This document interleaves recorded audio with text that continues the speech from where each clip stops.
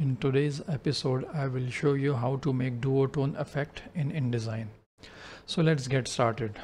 I have already created a file named duotone where I have imported a grayscale image.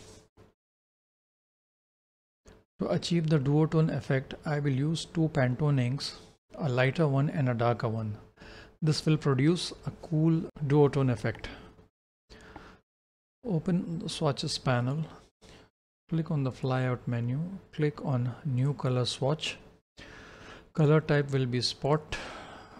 Color mode will be Pantone solid coated. And from here we will select the color. We want a lighter shade and a darker shade. Okay, let me check.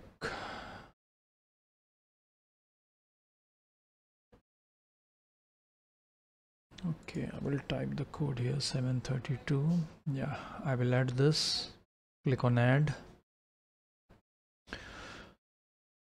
And I will add one more. 141. This is the lighter color. Click on add. I will add two more colors. 7688. Click on add.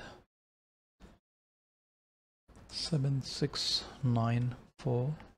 Click on add and click on done. So we have four colors over here.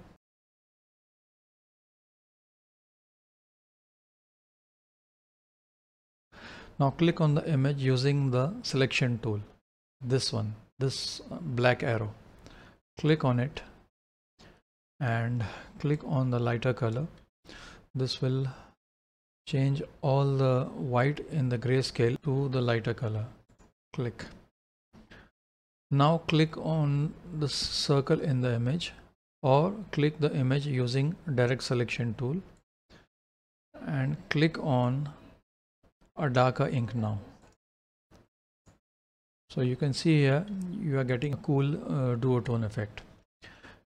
You can play with the colors. Click on the color again with the direct selection tool and select this color. So you can see it looks cool.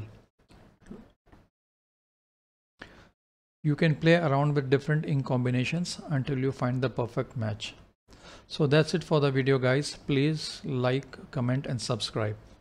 Thanks for watching.